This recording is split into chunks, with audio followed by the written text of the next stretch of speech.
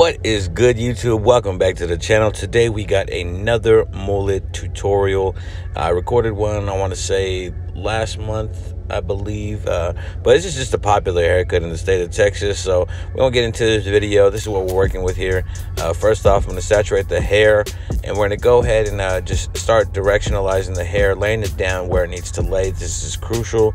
Before you start your shear work, you just want to make sure that you just get the hair just laying down in its natural position where it naturally wants to lay, because you don't want, hair to be over directed or laying down in an awkward position. You want to be able to see what you're working with when you're doing your shear work. So right now I'm making a initial guide, and we're going to make a traveling guideline. So we're going to go from the crown all the way to the front and work our way with this guideline. And this is going to be the basis for the rest of the cuts on the left and right side of the haircut. So we're going to go ahead and travel this towards the forehead. And now once we're done with this guideline, we're going to take a little bit of hair from the middle and then work on the left side, and then do the opposite side. Take a little hair from the middle and work on the right side. And you'll be able to see right here what needs to be cut. You'll see the shorter hair in that group of hairs right there, and that'll be your guideline. So you want to make sure that you're just paying attention to your cuts. Just take things slow. This is sped up, of course, but I do make sure that my parts are the way they need to be. They're neat. Being neat and organized with your haircuts is going to be crucial to you maintaining your system. It's going to be crucial to haircuts coming out even and symmetrical. So you just want to pay attention to those things. Now after that, I'm just going to bridge the hair on the side to the top. On the side, we're going to be using a 2-guard at the very most, blending into the top hair. So the side hair on the temple taper is going to be a 2-guard max, and we're going to be fading that into the top hair. So I'm just making it easier on myself right now and getting that hair shortened before we actually get to the clipper work. And I just really want to get all the shear work out of the way before we start using the clippers, because it really is a pain to go back and forth. So you want to make sure that you're doing, not making life harder for yourself. Make life easier for yourself, and just get a system that flows together, a system that helps your time management. And I found that doing shear work first for me is going to be the fastest way, the most logical way to do this, and just to maintain some time management. So we're getting this left side bridge to the top just like we did the right side.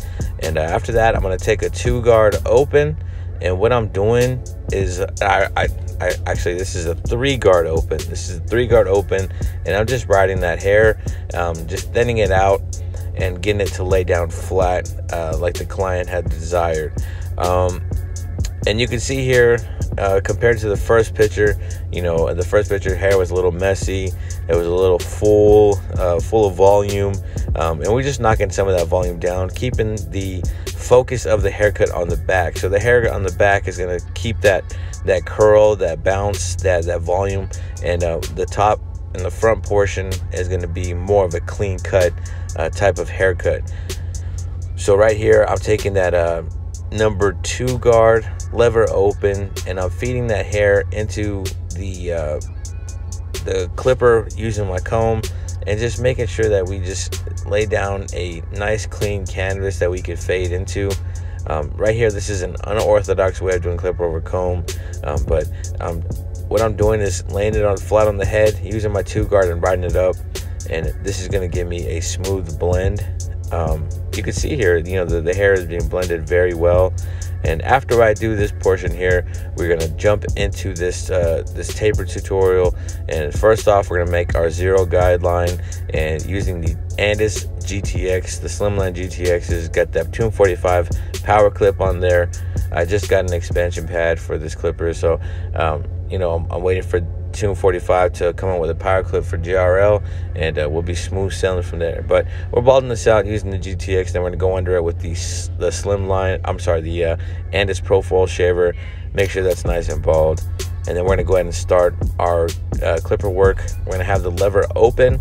We're going to make our first initial panel of hair, using the lever open, using the corner of our blade, because this is a circular area, a very tight area to fade into. So you want to make sure that you're using your first 2 to 3 teeth of the blade. We close the lever all the way, open it up slightly, fade up, open the lever slightly, fade up, and then that panel of hair should be completely blended out. This is not a long process for these tapers, but you just want to make sure that you're paying as much detail to these little areas as possible, because you want for this taper to pop. With the mullet haircut, you want there to be a lot of contrast in your haircut. So you want the front to like stand out. It's not a large area of hair that you're fading or tapering. So you want to make sure that you do your best to give it the best blend you possibly can. Now we have that half guard on there, lever open. We're making a panel of hair to fade into. We close the lever, fade up slightly, open the lever a little bit, fade up slightly, and we just repeat this process until that area is completely faded out. And as you can see here, we're moving along smoothly with this haircut.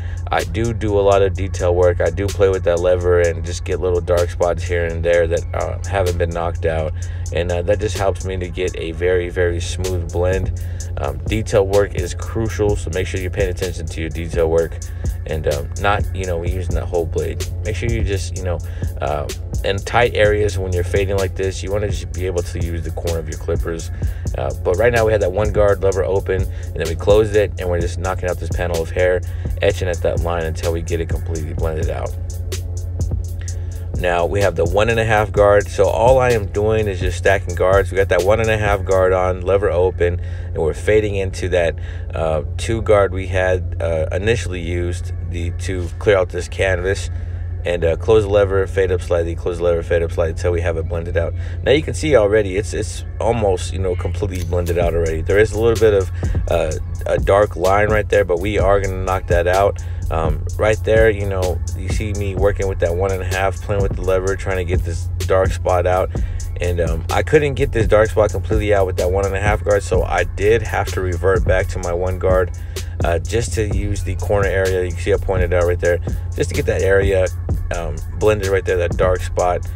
There are going to be struggle spots with your haircut, so don't be afraid to go back in your guard system to detail these areas and get them blended as smooth as possible for your client.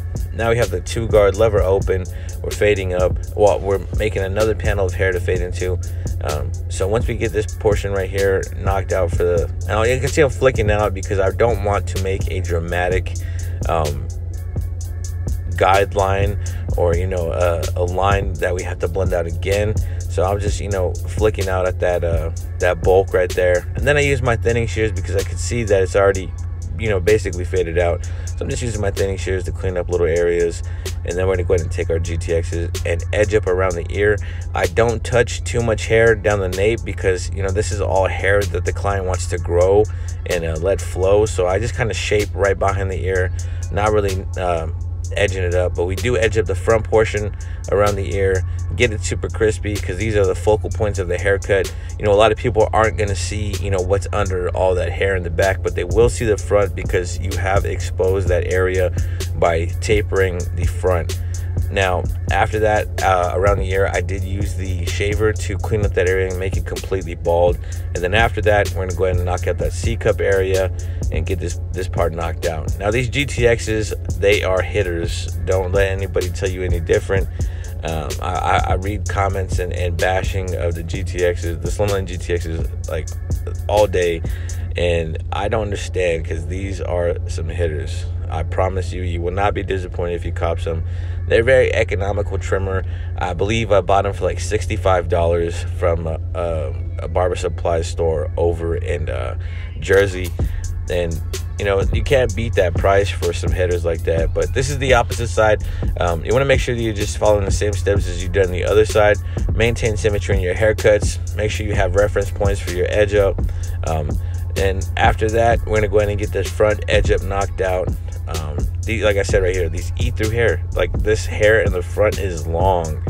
and these GTXs are just slicing through that bulk and giving you a nice crispy line. You know, I can't complain about these trimmers. I'm really glad that I bought them, and I'm really glad that 245 did have a power clip for the slim lines as well. So just a great clipper in my opinion. But you can see here we're getting this edge up knocked out. I'm doing the vertical bar on the left side, and I apologize for not recording the angling it to be able to see that portion, but just know that it is nice and crispy. But I did get the right side.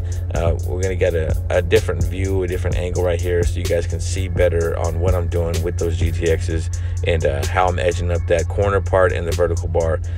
So with my edge ups, I always start in the middle, and then I make a cut on the corner part into the vertical bar, and I just bridge those two cuts together, and it's like connecting the dots.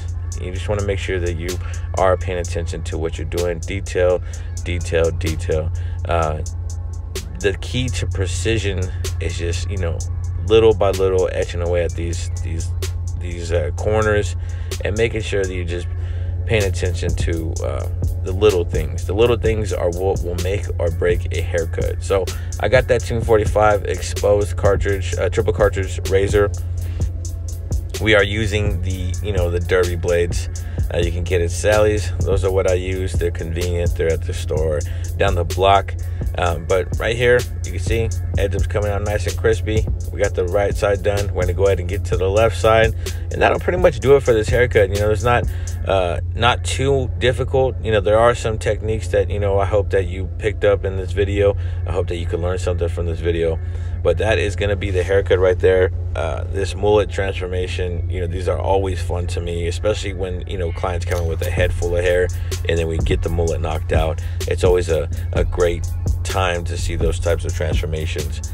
But that'll do it for the haircut. I appreciate everybody for tuning into the video today. If you are not subscribed to the channel, hit that subscribe button, turn on your post notifications, like the video. It really helps out the algorithm of the channel and just gives the channel more exposure on YouTube. Stay tuned for that 2K announcement. We are at 1976 this morning, so we have 24 more subscribers to get to before we make that announcement. But I hope everybody enjoyed the video. Hope you enjoyed the haircut. I hope you picked up something, and if you did, like the video, drop a comment down below what you would like to see next. I thank everybody for supporting the channel.